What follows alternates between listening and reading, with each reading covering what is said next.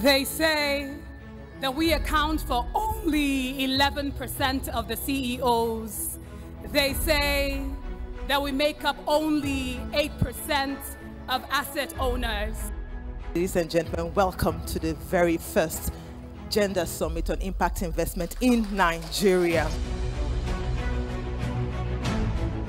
Our gathering here today is pivotal to this Gender Summit as we explore and collectively commit to closing the financial gap for women, which, by the way, resonates deeply with the vision of a Nigeria where every woman has the opportunity not just to live, but to thrive. When we talk about gender and equity and diversity and inclusivity, we're not just talking about women, we're talking about the nation. We're talking about the economic development of the nation.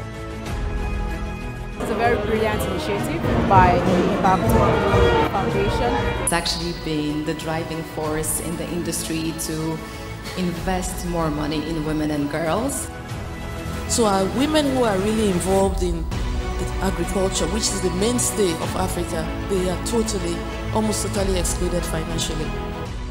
That what they are doing is not something that is as a matter of being beggarly.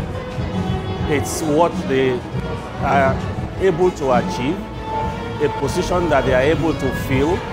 They have the brain and they have all that it takes to be able to achieve those things. The customer is not only looking and trusting me to provide support in terms of just financial. She wants me to solution for her end to end. They have truly done a great job by focusing on gender issues, and that this can only get bigger and bigger over time in terms of the attention being given to gender issues. Fundamental factors that is reinforcing some of this gap is actually around, I mean, we've talked a lot about that today, representation, on the table.